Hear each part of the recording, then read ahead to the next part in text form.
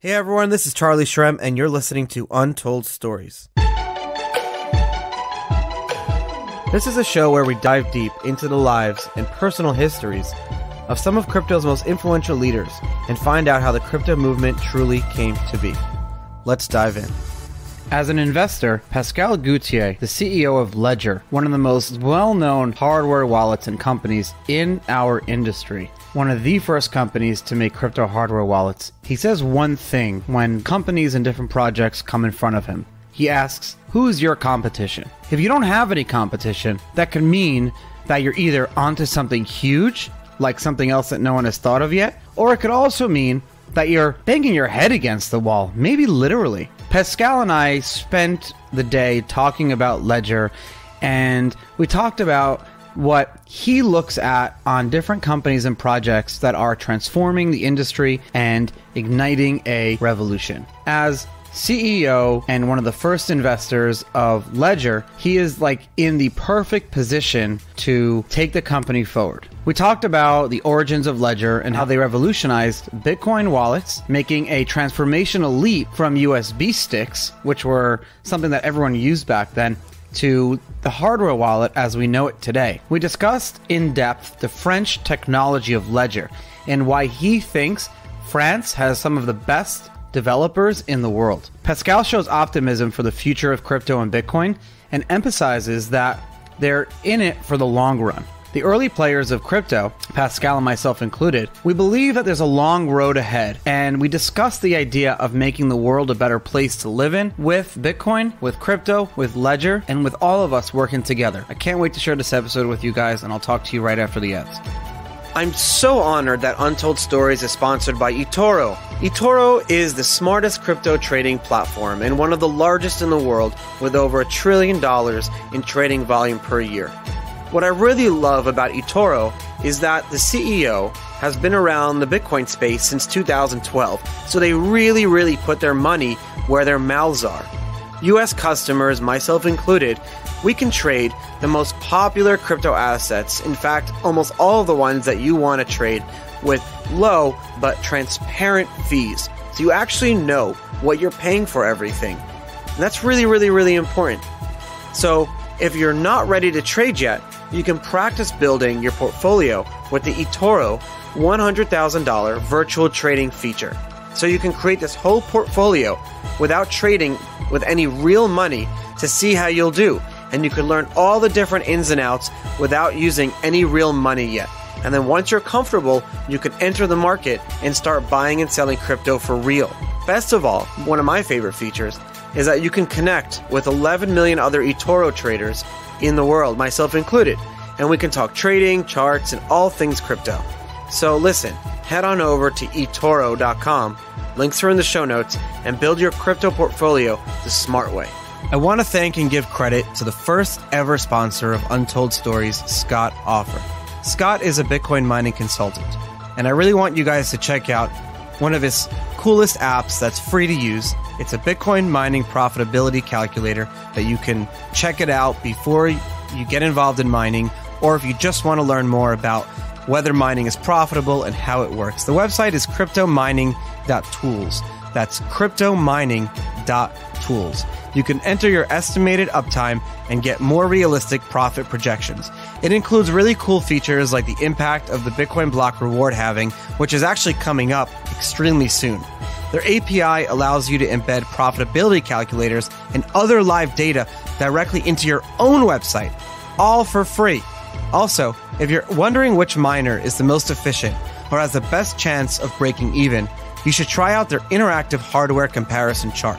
So it's a hardware comparison chart, so you can compare all different types of miners for all different coins and tokens, and it's interactive, so you can play around with it. It's by far the best tool if you have any questions about mining, or if you want to learn more about mining. It's the best tool. You can check it out. As a mining consultant, Scott helps you make data-backed business decisions. He will be involved in the process if you want to buy a miner, if you want to sell a miner, if you have miners that need to get into data centers. I mean, if you follow Scott on Twitter, even if you're not in the mining industry, you learn so much. I follow him. It's super cool. You can check it out on Twitter or Telegram at Offered Scott. That's OFFORDSCOTT. That's OFFORDSCOTT. Again, I want to give a special thanks to Scott. You were my first sponsor when the show was just launching. Thank you so much. Untold Stories wouldn't be here without the amazing production company Blockworks Group. A few months ago, I approached Blockworks Group and I said, hey guys, I want to do a show, Untold Stories. Can we make it happen? And these guys are the only event and podcast production company that I trust. Really, the show is powered by them, and it wouldn't be here today without the amazing work of the Blockworks Group team. So for access to all the premier digital asset conferences and to check out their other podcasts in their network that they produce, check them out at blockworksgroup.io. That's blockworksgroup.io. I promise you will not be disappointed. Over the course of the last, 10 years, I feel like narratives have changed.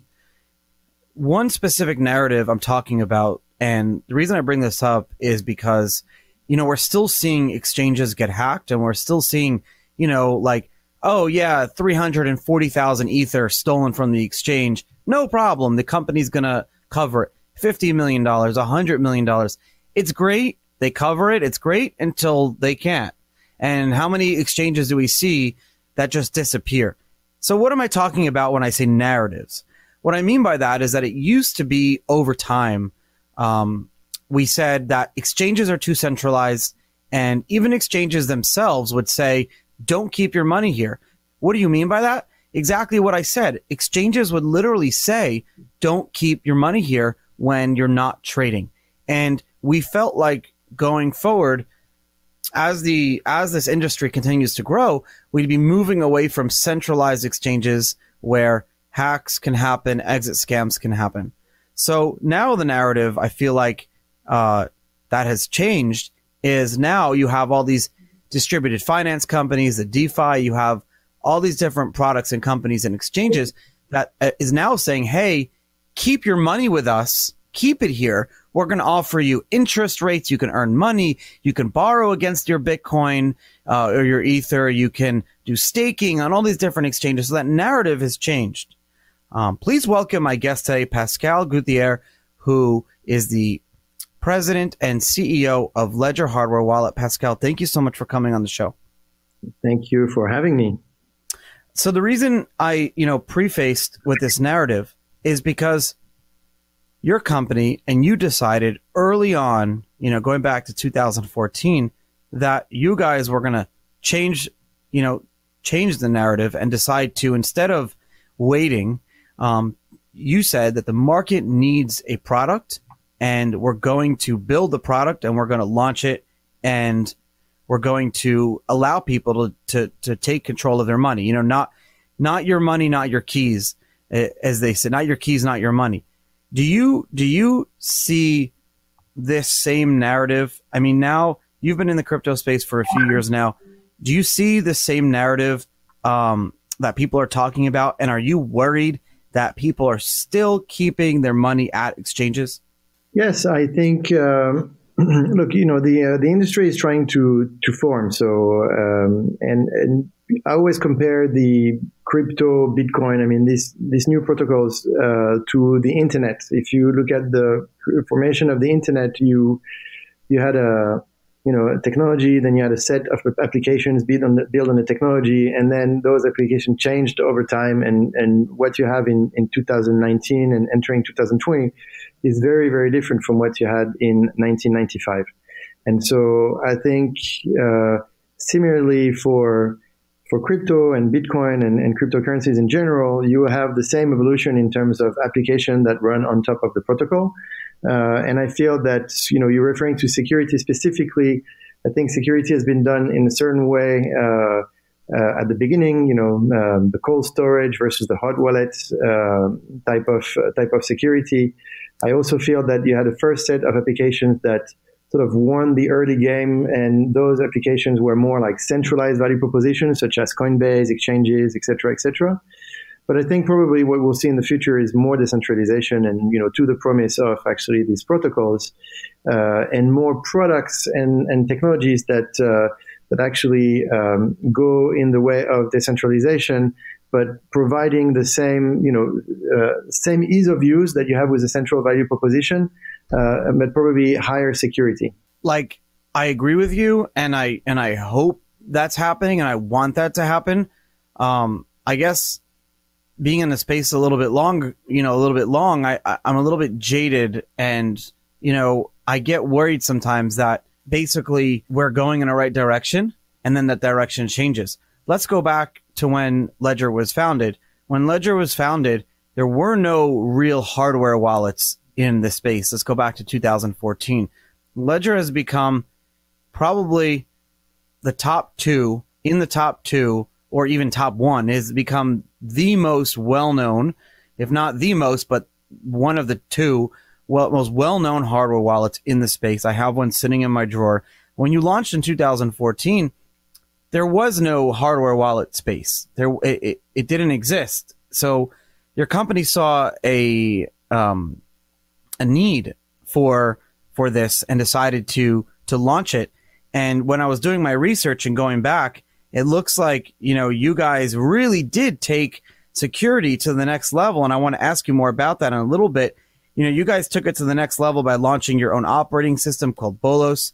And then you talk about your hardware security modules. I want to learn more about this, and I want to understand how that actually works. And in your view, why the company was actually founded. Was there a specific need for a specific person and said, hey, we need to actually have better security? Because you remember before, it was just like Cassius coins and paper wallets. There was no real version of security. For sure. I can tell you exactly how it was founded, but interestingly enough, you had several teams working in France. You actually had three, and they were working in crypto, and they were doing sort of different things. One team was actually sort of selling Bitcoin, if you like, but they were shipping Bitcoin to users on USB sticks.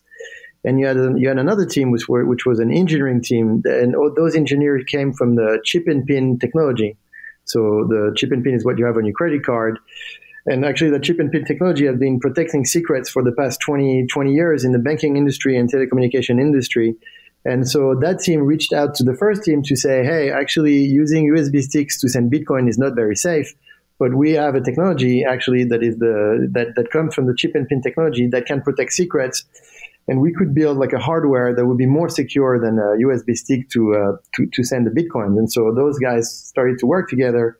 And finally, they both came to Paris because Eric Larchevêque, founder and former CEO just before me, had something called a coin house in Paris, La Maison du Bitcoin in French. And the three teams met and decided to build Ledger together. So actually the use case sort of existed, how do you send Bitcoin to someone using the mail, and USB stick is not a great value proposition. So it started like that. And then in end of 2014, beginning of 15, they had the first product, and they were pitching investor. I was actually the first investor to join the company. But the reality is, no one knew at the time that we would create a consumer hardware consumer category. Because right now, the hardware wallet is actually something. There are several companies that are doing it. You have there's a lot now. The market is somewhat saturated, maybe not super saturated, but in my drawer, I probably have at least 8 or 9 different ones. Yeah, completely. Well, it's a testimony that it's a real category that is being built. I always say that if you have one company in the world doing one thing, either you have become very big very quickly and you have eaten everyone around you. But if you have several companies working on one problem, it probably means that there is a market, and or that there will be a market. So actually, we're very bullish about the hardware wallet business going forward, because we believe that for cryptocurrency, but every other blockchain application, a hardware wallet is just a piece of hardware that allow you to validate transactions and store safely private keys. And we believe that the hardware wallet will have various type of applications going forward. So it's a category that's been created. A lot of people are working on that problem. So competition is actually really good. It pushes everyone to do better, and it builds the market. It's interesting that you say that, because you were a venture partner at Mosaic Ventures. And I feel like if a potential entrepreneur walked into your office and said, hey, I'm looking to raise money, and you said, who is your competition, right? Because that would be one of your questions. It would be in slide decks. who is your competition? And that person said, no one else is doing this. You're in your head, at least I would say, is like, well, who are you that you figured it out? Or like, this is so good, or the market doesn't actually kind of need it. You've probably heard some crazy wild ideas as a VC. No, sure. I mean, the difficulty with crypto in general when you raise money is that because it's an unproven business. I mean, the industry itself is unproven. What is Bitcoin anyways? Like, it's, when you try to raise money, it's often very different from just building a new mobile application for games. You can compare, you can find market standards, etc. So with Bitcoin and crypto, everything is new. I feel that it's less and less actually. Now we probably know how to better compare, and there is much more volume, etc. So going forward, I think it would be easier to pitch crypto businesses. But at the time, it's very difficult. And, as a VC, it's always the same problem. Like when you look at a company, is it a company that is sort of a transformation of an ecosystem, or is it a pure revolution? Transformation of an ecosystem is like you have a business that exists and you just do it a different way and you're going to try to grab market share in an existing business. And that's a transformation. Most investments are in businesses that transform something. But the true revolutions are very rare. And actually with Bitcoin and crypto, I feel it's a true revolution. And so therefore, it's always a high risk, high reward type of investment. And Ledger was in 2014, early 15, it was high risk, high reward. Like you couldn't compare it to anything. You wouldn't know whether it would become a thing. Most VCs would say that no one needs another piece of hardware and everything will go into a phone or won't exist. And we proved so far everyone wrong, and we're investing in our product and in R&D, so it gets even better in the future. But yeah, high risk, high reward. This is the VC game.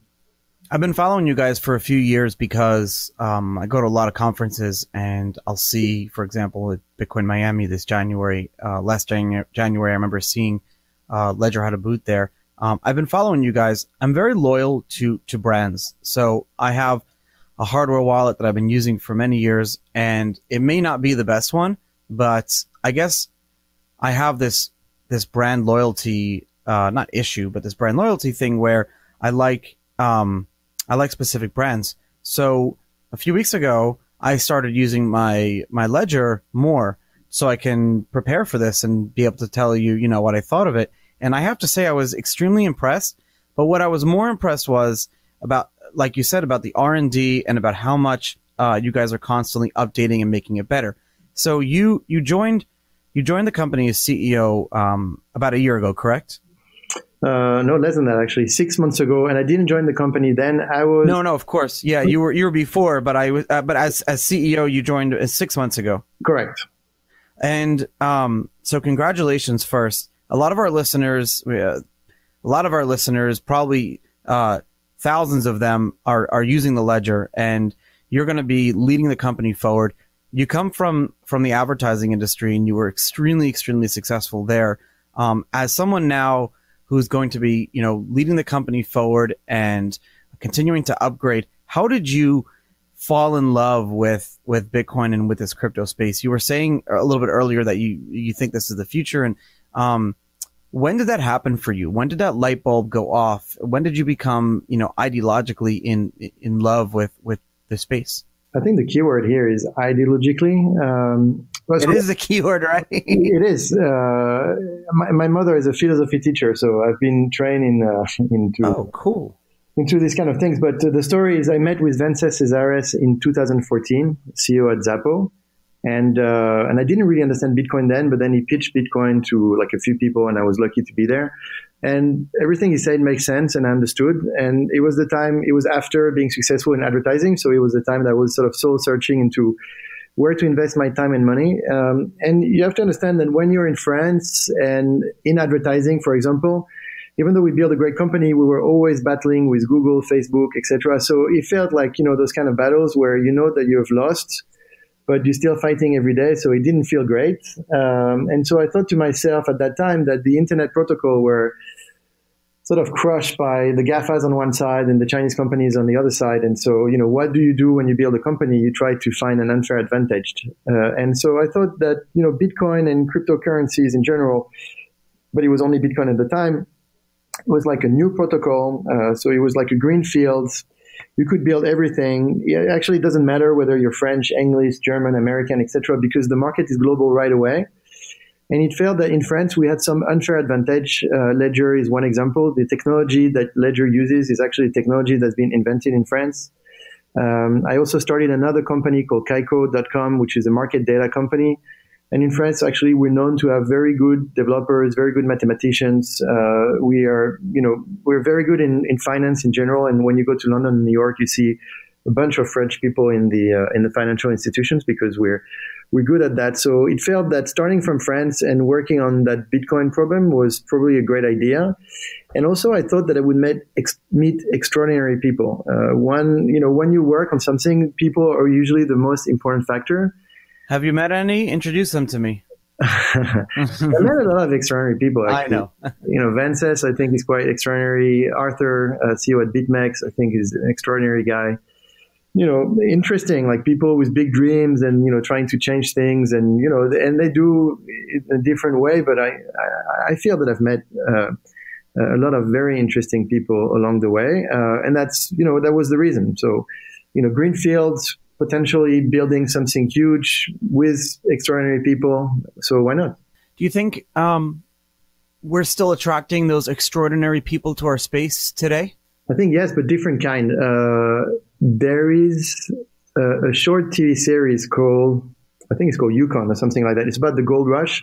And in the miniseries, they sort of show you how gold rush are done. And at first, you have the adventurers, so people that pick the gold from the ground, and then they drink a lot. They spend everything in guns and liquor, etc., and then they move to the next venture. After the adventurers, you have the white collars that are bored in their job, and that's the second wave. And the third wave is the financial institutions, like the big guys that finally buy out all the white collars and then do it very professionally. So I think we're in the second phase in crypto. And I'm probably one of these guys, like one of the white collars that is a bit more adventurous and venture into these lands. And I came after the cyberpunks and, the real adventurous people. And I think we're still in that phase. So more and more people convert from, financial institutions to crypto because it's becoming mainstream because, with crypto and blockchain now there many things that you can do, and it has opened many doors. And so, yeah, I think this is the phase that we're in right now. You said your mother teaches philosophy, so you understand the importance of having, a moral compass or being grounded in certain beliefs and understandings. Where do you, I have not studied philosophy. I've experienced getting involved in Bitcoin early, and I kept myself around groups of people that were very ideological in anarcho-capitalism, libertarianism, and all these various different kind of ideologies. How do you feel about that? How do you feel about ideology when it comes to an industry like ours? I guess you can argue that there was a place for it then. Is there still a place for ideology now? Is it bad or good for an industry?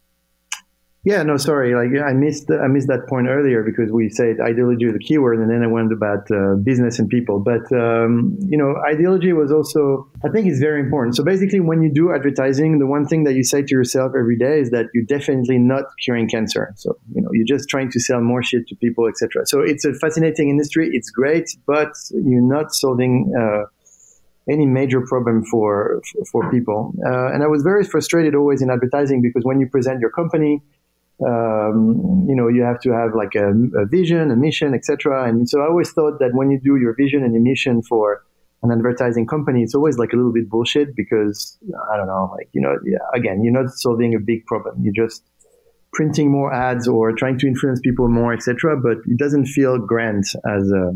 You want to feel good when you're working. You want to feel like you're doing something good. So I guess right. It's harder to do that working in the advertising space, although I know a lot of people in the advertising space that would, not agree with me, but I guess they're biased because they're in it. But I agree with you. I guess what you're trying to tell me is ideology is good because, you don't have to, you have to motivate your people to work and you have to motivate yourself to get up every day. But when there's this external motivation, it makes, I guess, your job a little bit easier. So even, producing this show, I have 7, 8 people that work directly on this show, at least 10 to 20 hours a week.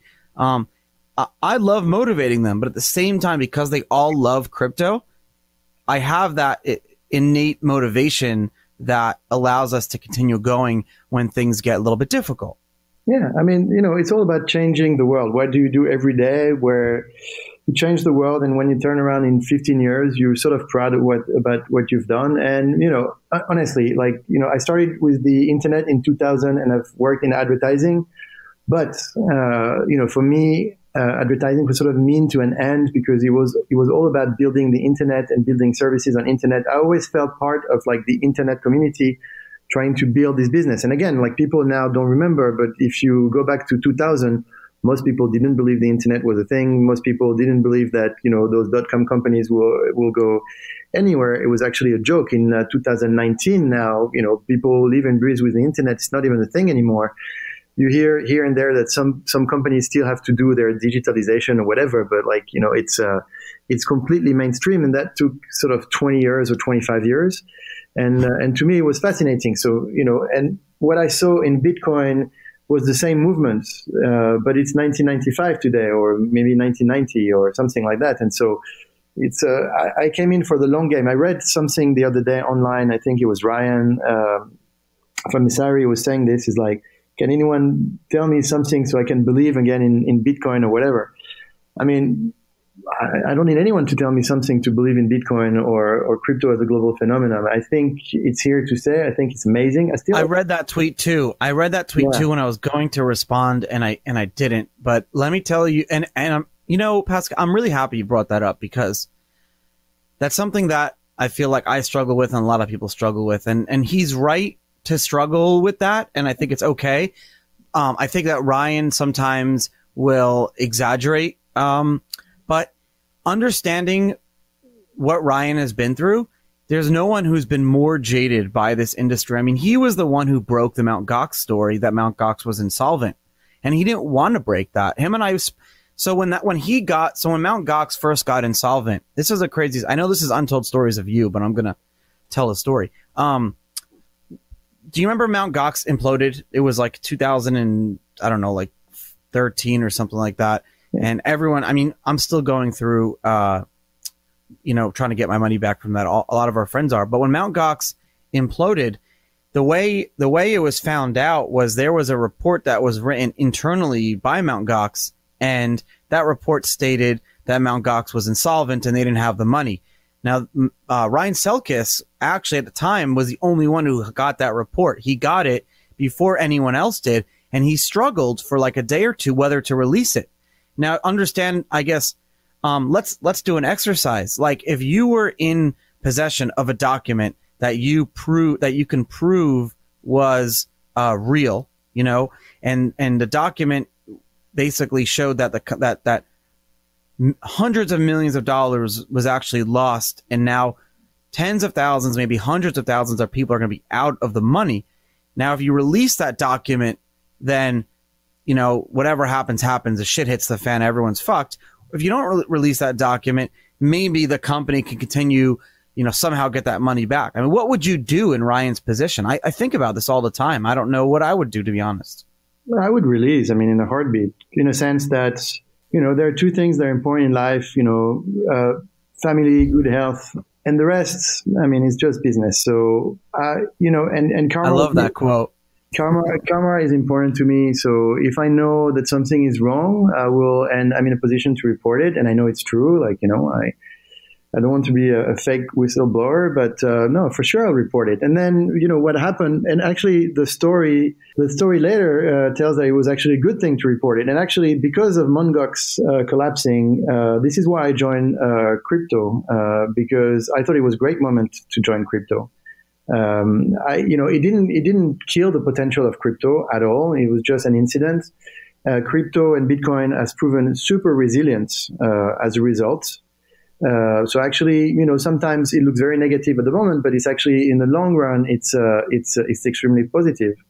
And the big banking system was never broken because it got hacked so many times. Actually, it's part of it's part of finance. Like if you have money, people will try to steal it from you, or there will be wrongdoing. So actually, it's you could say that again.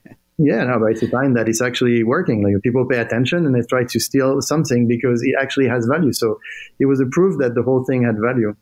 And I started because of Mongox, partially because when I started the internet, I was I'm much younger then, but it was just before the bubble crashed. And the bubble of the internet was huge. It was 9 trillion. Okay. And the 9 trillion went down to, I don't know, like sub a trillion, I think. But the internet bubble was 10 times the magnitude of any bubbles that we had in crypto. And I joined just before the bubble bursted, and I stayed and invested my time in the. You came at the best time. Yeah. The best time to join this space is right when a bubble's about to burst, because then you're going to go through the worst times. Exactly. First. You go through the worst time first. You learn. Most of people that are not believers will leave the space and do something else with their lives. And it creates this massive vacuum for entrepreneurs and people that dare. And if you really believe in it. But for me, Bitcoin, like, it had nothing to do with Mongox. Mongox is one company failing, but it doesn't change the value proposition of Bitcoin and crypto. So, which is why I thought, these guys have lost money, and I'm sorry for people that got involved in this and lost money, but it doesn't change the fundamentals. You're right. It doesn't change the fundamentals, and it's hard. You come from an industry. In your advertising industry, it's very professional. Contracts, business development. There are industries around your industry. There are industries around those industries. I mean, it's a huge. TV shows have been created about it. And now you enter the Bitcoin space, the crypto space. You were an advisor and an investor, and then you became CEO. Now you're working in a space that's still not dominated, but it's still very much filled with ideological people. And then you have people like me who are young, and this is my only career. I never had a career before. What's it like kind of being the adult in the room? What's it like, having to do business deals over handshakes, and having to trust people, having to get screwed by people, and having to work with people that maybe sometimes you just simply don't want to work with? I mean, I hope that I'm not the adult in the room. I hope I'm still a cool kid. Dude, you're the adult in the room. Like, have you, I talked to a lot of people on this show. I've released a lot of episodes. You definitely are a seasoned professional. Not trying to flatter you here. Because I'm the opposite of that. No, I see what you mean. Look, so I think in general, the business recipes are always the same. So for me, what's very different and what's great about Bitcoin and the crypto communities and the fanatics about this is, like, they're a very specific crowd, very hard to please, a lot of troll masters, but it makes it so great. Like, it makes the whole experience even better, because and it proves that actually ideologically, or like, this is a phenomenon that goes beyond just business. It's actually something that so many people have passion for, because it will probably change everything in the next 10, 20, 30 years on how people on the planet exchange value. So it is a fantastic promise. And also, it was born on that 2008 financial crisis, and it's a response to that. So it's an amazing response, by the people, for the people, etc. So actually, I think it's a hugely democratic process. And of course, because it's democracy, then you have a lot of villages that have different opinions, etc. But you try to run all of this, trying to pay attention to what everyone is saying. But anyways, I think it makes it super interesting, and that's one side. But the other side is, a business is a business. So Ledger, we are a security company. We're selling security products. We're selling security products to sort of everyone right now, whether you're a consumer, whether you're an enterprise, or whether you're in an industry. We are in the security we're in the endpoint security. And of course, you have to be very professional, because in the end, the real responsibility is to deliver the right product to the people. And so therefore, being professional and run this as a very, very tight ship, it's what you have to do, not just to make money, of course, to make money, but also to be true to your values and to make sure that customers have the best possible experience with your products. So there's no shaking hands with Ledger. Everything is by the book, through a contract, etc. And what we, and our word is true. What we say is what we do. I'm so honored that Untold Stories is sponsored by eToro. eToro is the smartest crypto trading platform and one of the largest in the world, with over $1 trillion in trading volume per year. What I really love about eToro is that the CEO has been around the Bitcoin space since 2012, so they really put their money where their mouths are. US customers, myself included, we can trade the most popular crypto assets, in fact, almost all of the ones that you want to trade, with low but transparent fees. So you actually know what you're paying for everything. And that's really important. So if you're not ready to trade yet, you can practice building your portfolio with the eToro $100,000 virtual trading feature. So you can create this whole portfolio without trading with any real money to see how you'll do. And you could learn all the different ins and outs without using any real money yet. And then once you're comfortable, you can enter the market and start buying and selling crypto for real. Best of all, one of my favorite features is that you can connect with 11 million other eToro traders in the world, myself included. And we can talk trading, charts, and all things crypto. So listen, head on over to eToro.com. Links are in the show notes, and build your crypto portfolio the smart way. I'd like to thank my sponsor of Untold Stories, Scott Offord. Scott is a Bitcoin mining consultant and provides managed miner hosting services in Texas. If you need to get at least 25 megawatts of miners online in the next 3 months, Scott wants to talk with you right now. Contact him on Telegram or Twitter at OFFORD SCOTT. He's offering an all-in rate of 6.5 cents per kilowatt an hour. Wow, that's like super cheap. That's like electricity cost in the Arctic, where things are automatically cooled because it's so cold. So he's offering 6.5 cents per kilowatt an hour without any capex required. Or if you commit to $170,000 per megawatt up front, he can get you a rate of 5 cents per kilowatt. Am I reading that right? 5 cents per kilowatt? That's unbelievable. Scott can get your first 25 megawatt hashing within 16 weeks from the date of signing. All the infrastructure, power lines, substations, water lines, and buildings are fully owned by the hosting company. By the end of March 2020, they will already have 150 megawatts online in Texas. This is such a super cool ad to record because my listeners are learning about mining now. Like this is really interesting. I didn't even know half this stuff before I met Scott and he started sponsoring the show. So make sure you check out Scott on Telegram and Twitter at OFFORD SCOTT. And Scott, thank you again for being my first ever Untold Story sponsor. Let's talk about Ledger. Now that you bring that up, want to jump into it. Tell us about the company, and we talked about the founding, but tell us about the products that you guys first launched. Tell us why this technology that you guys are using is the only you guys are the only company in the space that is providing this technology and really moving the market forward. Let's talk about the Ledger Nano S and the X. What are the differences between the two products, and what type of people are using it? Sure. So the Nano S and Nano X, that's our consumer division. These are products that have been designed for an individual use of the product. What the Nano X brings compared to the Nano S is more memory capacity, so you can actually run more apps and play with more coins at the same time. So the difference is like, let's say an average of 5 on your Nano S and it's 100 on your Nano X. And actually we developed the Nano X because our users were asking to be able to manipulate more coins with the Nano. So that's why we've done it. And you have Bluetooth connectivity. So that's what's happening. We're not the only one in the market to provide hardware wallets, as you said before, but no, of course not. I guess I was talking about your operating system. Correct. So Bolos is our operating system, and that runs into our hardware wallet. Actually, that runs in a secure element that is in our hardware wallet.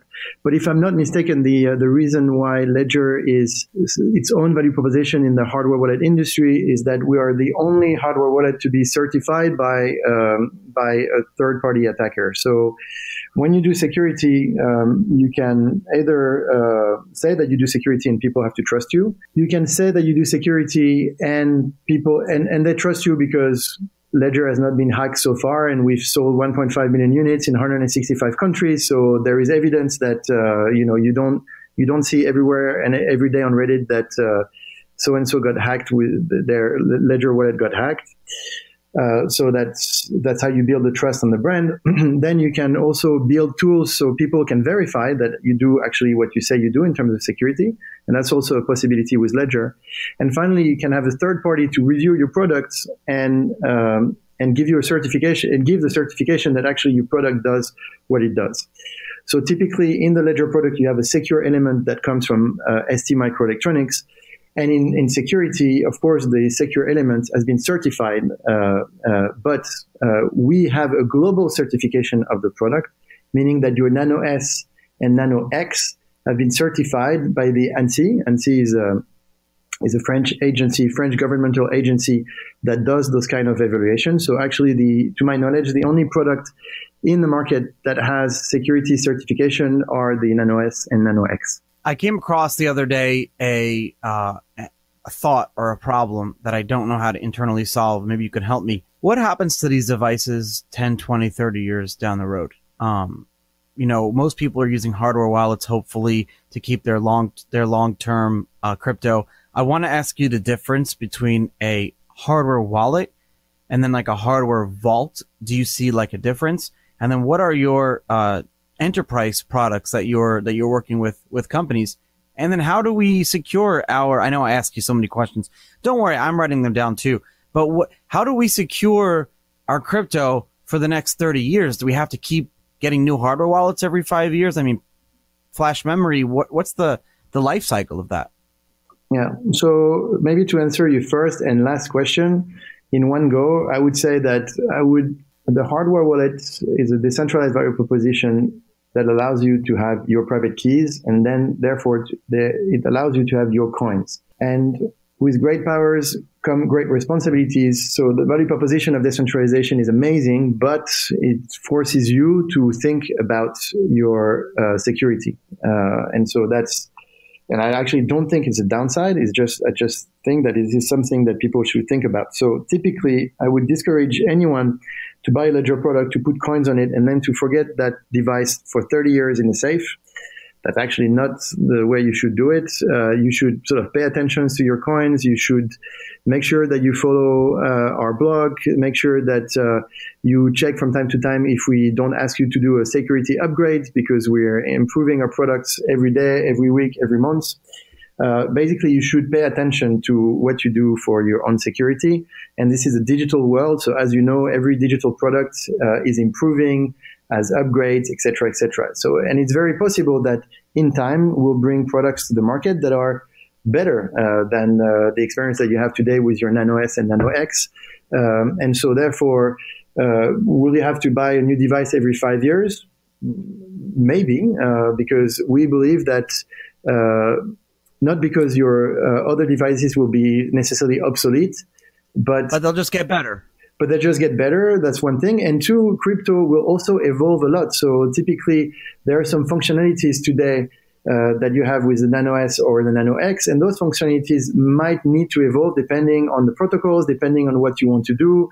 There is staking that is coming now. There will be Lightning, etc. So there will be many new usage that will come, and maybe we'll have to adapt the hardware to adapt to those new usage. And maybe you, as a consumer, you want those new hardwares because you would want to use those new features. You're really good at changing my opinion without you realizing you're doing it.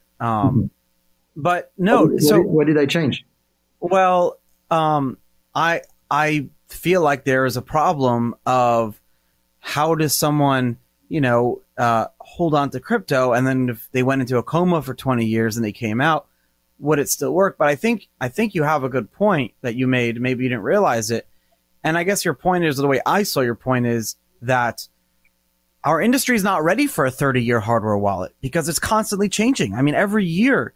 So something that what if someone launches a product now that says, hey, this hardware wallet will last for 40 years. Now I may say to myself, I don't know if I want to actually rely on that because the industry is changing so quickly. who's to say that this product will even work and, won't be something that would be, out of use in 5 or 6 years? Yeah, that is completely it. And plus, in security, no one can selling you something today and tell you don't touch it, and in 40 years, you'll it will always have the same security features, it will work exactly the same, etc. Because in 40 years, attackers will have evolved, and so the product that you have today will probably be hacked in 40 years if you don't do anything. So actually, security is a moving thing. It's a cat and mouse problem. And so what we do at Ledger is that we work every day to increase security and to make our products better and to have more features and to develop them. So continuously we increase the security for our users, which is why sometimes you have to update the firmware, which is why, you have new features that will appear in Ledger Live in 2020, many of them actually. And all of this to just give a better service to our users. And finally, I think a hardware wallet is sometimes perceived as cold storage by yes, that's exactly what I wanted to ask you about. Sorry for interrupting you, but that's what yeah. So sorry. No. I get excited. It's all right, man. No, but it's perceived as cold storage. It's like I put my private keys on it, then I put it in the safe, and I do nothing. What we'll try to change, and what I was hinting to earlier, is that decentralized value propositions have to build services that are as good as centralized value proposition in the future. Ledger Live for us is the software companion of your hardware wallet, and we'll try to make Ledger Live a much more comprehensive and exhaustive experience in the future. So when you connect to Ledger Live, you can connect to your world of crypto, and there will be many, many more features other than just making sure that your cryptos are safe and you can check them every day to see that they're still there. But there'll be other features that will allow users to do much more with the Ledger Live experience. And so therefore, users will engage more with our products. How do you maintain privacy and security, but at the same time increasing user experience? The reason I ask is because you see a lot of companies, and you know what I'm talking about, a lot of products will sacrifice security and privacy for a better user experience. And I'm not happy with that sacrifice. In fact, I think I made a tweet this morning against sacrifices like that. I don't think we should be sacrificing security and privacy for user experience. You've been able to maintain user experience. In fact, user experience has arguably gotten better over the years, but your privacy and security has been able to stay the same. How do you prevent yourselves from having to get to a point where you have to make that trade-off? Well, the response here will be that the way that we think about our product, our operating system, the way that people can use our Nano, is that we want to be an open company. Typically, to give you an example of what this means, today your Nano S or your Nano X, you can decide to use it with our Ledger Live experience. And that's okay, and that's great. And we try to improve the Ledger Live experience every week, every month, and we want to build the best possible Ledger Live experience. However, we didn't block the devices on just Ledger Live. You can actually use your Nano S or Nano X to connect with many other softwares that exist in the industry. And so therefore, if you believe that those softwares bring you a better user experience and or better privacy, you can do so. And we're doing this because we acknowledge the fact that there are many, many communities in the market right now, and some of them need a product that is different from Ledger Live, and that's okay, because we still want to bring security to these people, and we still want to make sure that they have the best security when they use the software that they want to use. I was going to ask you just what are some cool features that you're thinking of launching over the next year or two? Well, it's just we want to broaden the experience of Ledger Live. So, I want users to be able to buy Bitcoin, swap Bitcoin, stake Bitcoin, stake coins, and do all of these things without changing their security level. The problem that the industry has today is that if you go from cold to hot, oh shit, suddenly my coins are in danger. But this shouldn't happen in the future. That has to change, meaning that whatever you do with your coins, you should always do it with the same level of security.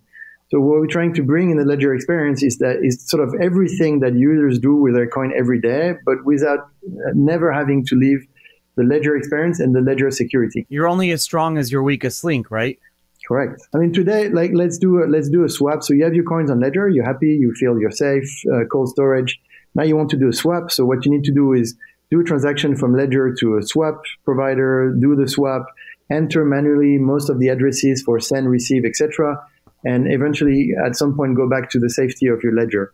We think we can do better than that and sort of streamline that experience. Okay, so that experience will be streamlined, and that's great. But most hardware wallets today, and in any software wallet you download, the first thing that you do is it says, back up your keys, and they're all doing the same thing with that. Is you have some of them, some of the hardware wallets even come with the piece of paper, and it says write down your backup phrase, and it's 24 words, and yeah, you can split it up into like 12 and 12 and keep them in separate, private security vaults in Switzerland and around the world. But 99.9% of the world doesn't do that. And the user experience of having to write down a phrase that you then keep in your safe, you can have the best security on the ledger or any hardware wallet that you use. But that to me is still a huge weak link. And also paper can burn up in fires. Yes, there's crypto steal, but I don't see crypto steal and these others as like a good solution to this. I see as they're like stopgaps. What solution can we have to solve the problem? And I'm not looking for an answer here. This is more of like a mental exercise. But what type of solution can we see where the user experience allows someone to turn on a wallet, start using it within a few minutes, but at the same time not have to rely on like a backup seed in a safe deposit box somewhere? Because who wants to do that? No, for sure. But I'm glad you're not asking for an answer or solution, because I don't have any for you. No. No, of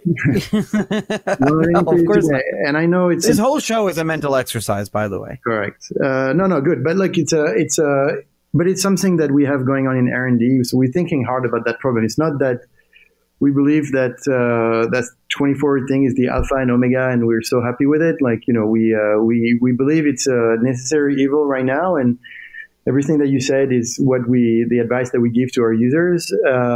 But in R&D, we're thinking about different things to probably smooth the problem going forward and make it less of a problem. Have you guys come up with anything interesting?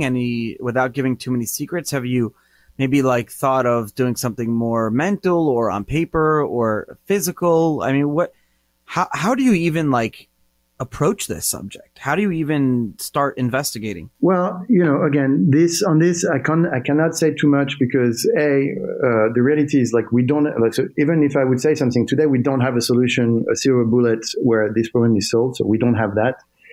But when we do, the way that we run the company is we try to, have the goals for the company for 2020, and we just finished that exercise. And typically working on the coin governance and working on this issue is part of the R&D roadmap for next year. And so all this to say that we understand it's a, sort of sticking point for the industry, and we are not looking over it. We actually, we will try to think about that, although we don't have a solution right now, but it is something that is in our roadmap. I can't wait for a solution for that to come out, because I still feel like that's where one of our weakest links are. So I guess I'm grateful and I'm happy that you have an R&D department to work on that, and I hope that other companies are too. I guess it frustrates me when you have new products come out and they're not taking privacy and security properly. You have an enterprise division. A lot of people don't know about that. What is it that you guys do? Who are your typical clients, and how do you help them do better at their own crypto security?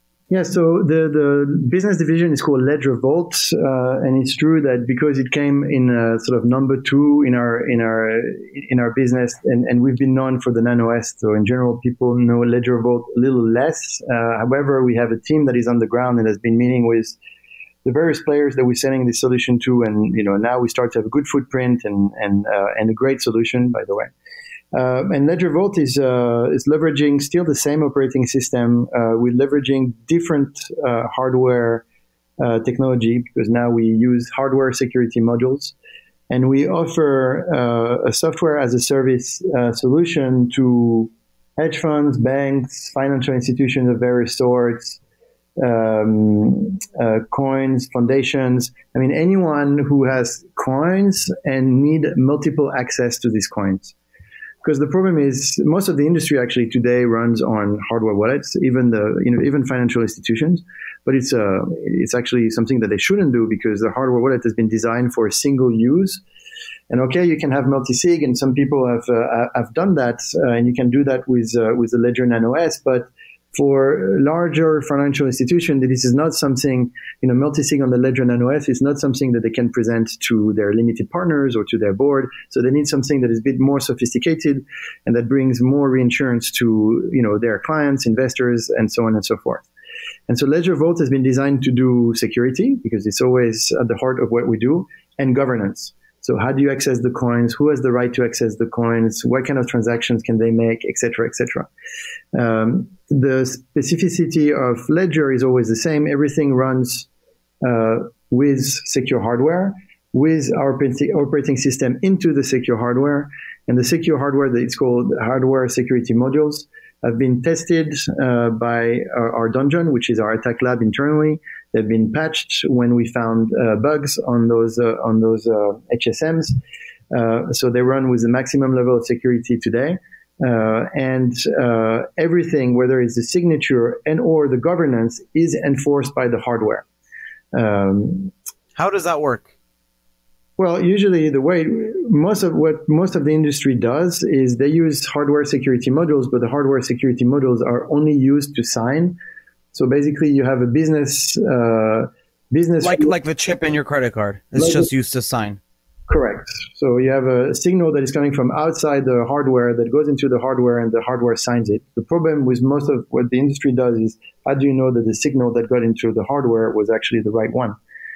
So what we do at Ledger is every business rule is enforced by the secure hardware. So when you ask the hardware security module to sign, it is actually coming from business rule that has been also secured by the hardware. So you're 100% sure that the business rule and the signature are both secure. That's unbelievable. Can this hardware security module? See, I didn't know this. Can this be now expanded to do other things, and can they work with each other? So I guess my question is, if people have, and I'm just saying this shit out loud, if multiple people have ledgers, can their HSMs within it assign, like you said, multiple transactions? Can you have each ledger acting as a key in a 2 of 3 or 4 of 5 or 6 of 10 secret type of thing? And that could be potentially good for enterprise. That's exactly what we do. I love it. That's such a fantastic product for the future of this space. Going forward, you guys have 130 team members, I read here. Are you guys continuing to hire? Where, and can I have a job? No, I'm just kidding. A lot of our listeners are based all over the world. And I always like to talk about this at the end of the episode. What type of people are you looking for? How can they reach you? And what's it like working for Ledger? What's your corporate culture like? Yeah, sure. So right now we are 165, I think. Holy crap. Congratulations. Thank you. We are recruiting 50 people around, mostly engineers. For the listeners, actually, if you go on ledger.com, we have a job page where most of our jobs are listed, but on the 50 recruitments that we do, I think 40 are engineers. So for us, 2020 is about sort of doubling down on the tech, the product, and sort of have a higher pace when it comes to bringing new features and our product to market. That's what even in this bear market, though. I mean, would you guys be looking at that differently based on the market that we're in? No, I mean, I think this is the moment. Like, you need to invest when the market is bearish, not when the market is bullish. When the market is bullish, we'll be just taking the orders and I fucking love it. You're right. Our brains will freeze, and and actually, it's great to invest in the bearish market, because you are in the bearish market. You are very conscious about like every dollar you spend. Like, you are being very careful. So your plan in the bearish market is a better plan than when you're in the bullish market. 2017 was just too crazy. I couldn't even think. I didn't really understand why we were being so successful, to be honest. And for me, it was a problem. Like, when you're very successful and you don't know why, it means that you can't replicate. The building a business is about being able to replicate and being able to forecast. And so me, I was incapable of forecasting and replicating whatever business that we had in 2017, which was very scary and troubling. So actually, I prefer the bear market to build products, because you know what your bottom is, and now it's just a question of building, and it's just a question about perfection in execution. So now you have this bear market, and do you think other companies are doing the same thing and, kind of doubling down? Because what you're saying is so true. A funny story is that, like, I have friends who live off of Bitcoin and they only hold Bitcoin. And so now that it's a bear market, they're like joking around. They're eating ramen and flying economy. But when the price was pumping, they were all flying first class and things like that, and eating steaks, even though they're still holding the same amount of Bitcoin. But, if you hadn't gotten into the space, you're the leader of this company. If you had not gotten into the space at the height of, when the bull market, right when it burst, and so your first few years was during a bear market, then you had a bull market, now we're in a bear market again. If you had joined in a bull market, do you think your outlook and your views of what we just talked about would be different? If I had joined in a bull market, Right now, you told me something very disciplined. You said during the bear market, we should be doubling down. We should be careful of our dollar. We should be investing more into the space, hiring more people. You're 1,000% right. The problem is it's a lot easier to say it than it is to do it. Bear markets are scary. You ask yourselves, is crypto going to even exist in a few years? A lot of companies are just saying, a lot of companies, I have guests on this show, 4 days, they all tell me this. A lot of them tell me the same thing. We're going to save our money. We're not going to hire. We're not going to do anything. We're just going to get really lean during the bear market. And then when the bull market comes, we'll hire again and we'll grow. That's the wrong way. That's not the right way to do it. So I guess my question to you is, if you had joined in a bull market, do you think your outlook or your discipline would be as strong? Yes, because the short answer is yes. And the reason is, I've built businesses before, and in advertising, I've been in some of my companies before Criteo or with Criteo, which was my previous company, sort of going up and down and up and down. And so I've been managing businesses going down and managing businesses going up. I always preferred managing businesses going down as long as they come back up at some point, which I always managed to do. But so actually, when I look at a business, for me, it doesn't really matter whether the market is bullish or bearish. It's all about building the best possible company. So I don't really focus on the market. I focus more on the company and how to make it the best possible company. But maybe different. Ledger has a type of technology that doesn't do just Bitcoin. And so it depends also what your business is. If my business or my holdings were only Bitcoin, I don't know, maybe I would have a different way of thinking about building my product and my company. Maybe I wouldn't be as bullish, but I'm very bullish right now because we do endpoint security. And what happened in 2019, I think it's a pivotal year, and it's very important because we went from Bitcoin and cryptocurrencies, so let's say public protocols, and there was always this invention of blockchain, and no one really knew what blockchain meant. But now you have other type of protocols that have seen light in 19, such as Libra or Gram, and all these protocols are sort of pushing governments to think about their own coin. So whether it's the Chinese government, and all of this will be backed by a blockchain, and all of this will be private keys, and will have the need for security and governance. And for Ledger, that's a business. And finally, you have financial institutions that are sometimes touching Bitcoin, but most of them, even when they're not touching Bitcoin, are thinking about the tokenization of their assets, and that's security tokens and all that tokenization world. And for us, that's also a business that will need security. So the reason I'm bullish and why we're investing is because we feel that token businesses sort of fueled by blockchains will be many in the future. Bitcoin will succeed or not, but whatever is the fate of Bitcoin, tokenization is here to happen. And blockchains will be the backbone of will be the technological backbone of financial institutions in the future, and we'll be here to secure the shit out of it. I was going to get all serious and end the show, but then you made me laugh. You're right. And thank you for saying everything you said. Being agnostic as a business is super important. Pascal Gauthier, thank you so much for joining us on the show today. CEO of Ledger, your two products, the Ledger X and the Ledger S, are two of the most well-known products in the space. If you guys have not tried out their hardware wallets, they're probably going to be running a lot of holiday specials. Check them out. Thank you so much again for taking the time, and happy holidays to you and your family. Yeah, it's Black Friday week right now, so you should come to ledger.com and buy your wallet. It's a good time. Well, if this episode gets released before Black Friday in a few days, are there any coupon codes or anything that our listeners can get a discount or check out? It's 30% off for everyone on the site right now. So no coupon. It's a good deal. I'll take it. Thank you so much for coming on the show, and I'll talk to you later. Thank you for having me. Totally. Hey, everyone. Thanks for listening. New episodes of Untold Stories are released every Tuesday and Thursday at 7 a.m. EST on untoldstories.com, Apple, Spotify, or wherever you get your podcasts. Untold Stories is produced by Jason Yanowitz, Michael Ippolito, Reed Hannaford, and Riley Silbert of Blockworks Group. Our account executives are Gina DeFelice and Julie Muroff.